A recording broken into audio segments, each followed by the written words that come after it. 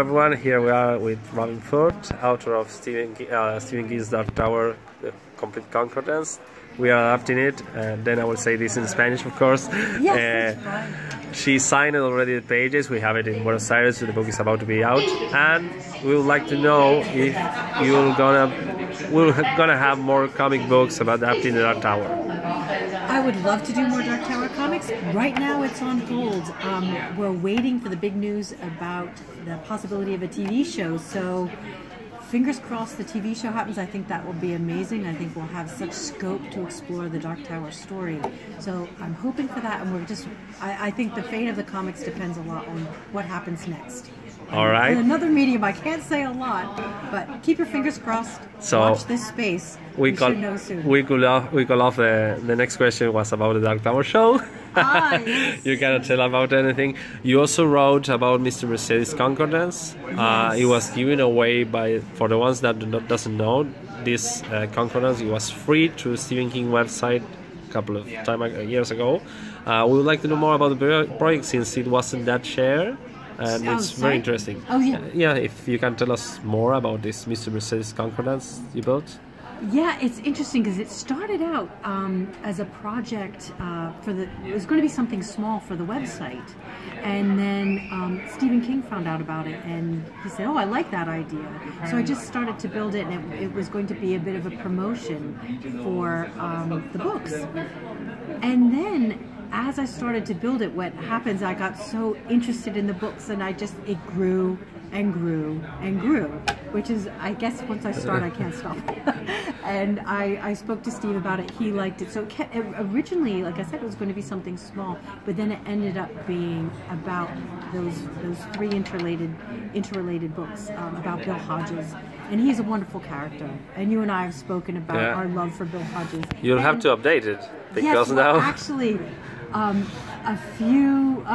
it was over a year ago, Stephen King did send me The Outsider, and I think he was thinking, oh, maybe she'll add to it. I didn't in the end because with the publication situation, I didn't think that the publisher would want me to update it, because it was given away for free, and I just thought, oh, I'll wait. But I did love The Outsider, so pleased Holly was back. We have to push Stephen King in order to get it updated. Then. Yes, well, actually, Steve would be very happy. I think it's just the publication, the publisher I have to speak to say, can I update this? And because it takes, as you know, with writing any book like this, it takes a lot of time. So I'd need for them to agree that it would go on sale. Right. Yeah. Right. And we're hoping there is a chance that I'll be able to get, because right now it's just an ebook. So they're printed. Yeah. There's nice. a chance, a small press edition of a printed version, which I would love. And I'm hoping if I can do the printed version, I will update and do The Outsider. Cemetery Dance, limited edition. I'm talking to. Yeah, they've been interested. They've been very busy. They've got so many projects going. And they're a press that's done amazing things. We are slaves of Cemetery Dance, basically. I send them money every single month because they announce so many good projects. They do amazing projects. Yeah. And, there's Stephen King is such a big supporter, and he's been a supporter of theirs from the very beginning. And so he does all sorts of, projects like Wendy's Button Books. Wendy's Button Books, yeah. It was, King usually replies to Rich Chismer. He's a friend. They are friends. Yeah. Well, we'll have to wait for Mr. Mercedes printed edition to the Cemetery Dance limited edition. All right. You will get one, but it's probably going to be a while because they've got so many things on the plate.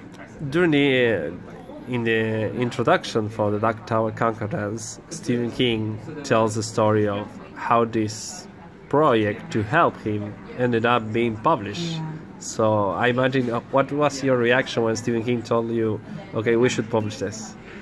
I was so surprised because it was done for him, and it was a labor of love. It was quite an amazing process that as he was writing the books, I was getting the manuscripts and installments, so I was following. Every fan at this moment is hating you, it was incredible because I was living in the world with Stephen King, and in that world, what was amazing, because I was a fan of his, so when I would see him, I'd be completely tongue, I'd be like, blah, blah. What do I say? But when we were writing back and forth and he'd ask me questions about the book or he'd send me things, we were equals. We were both traveling through Midworld and we were both living there. And as every King fan knows, as every reader knows, when you fall into a book, you live in that world. And that's where we were. And it was amazing. It was an amazing process. And I felt incredibly lucky to be there and to be doing that. And when I was an undergraduate and when I studied English and studied English literature, but one of my passions was folklore. And what I wanted to be was a folklorist. My parents said, "You'll never get a job. What are you talking about?" And English, it was always like, okay, you can do English, but, you know, it's better than folklore. But in the end, I saw this chance to be a folklorist in Midworld. And that's what I wanted to do. So in a weird way, that thing I wanted to do is what I got to do, not in our world, but in that King world, the King universe. So it suited me down to my toes. It was what I'd always wanted to do. So, and I've always fallen into books. I love imaginary worlds. So to be able to map an imaginary world was amazing.